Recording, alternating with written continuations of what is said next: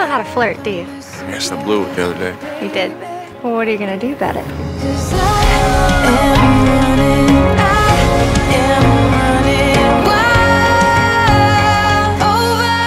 I just knew that this was gonna be something really special, so I pursued it. Really hard. Pull it. Pull it. Oh. Liana is cute as a button. There's a real innocence to her and a beauty to it. I love you. Love you too. I love you. That really comes through in her portrayal of Amanda. Luke and I worked with creating small moments that are just full of electricity and excitement between the two. Mind doing that again? And do it.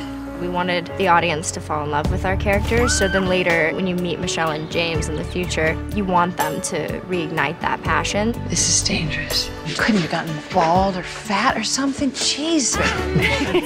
I love what she does with the character. She's this vivacious girl who is taking the world by storm. Do you want this? Do you want me? I do. Their dynamic is awesome. Just raw and beautiful, with their hearts pouring out of their eyes for each other. Hey, look at me.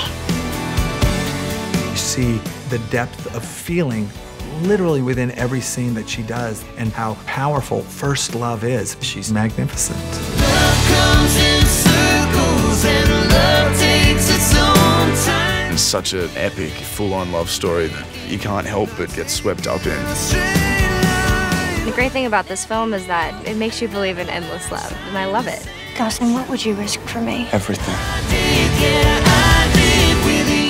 And let me love you like that. Oh, I did, yeah.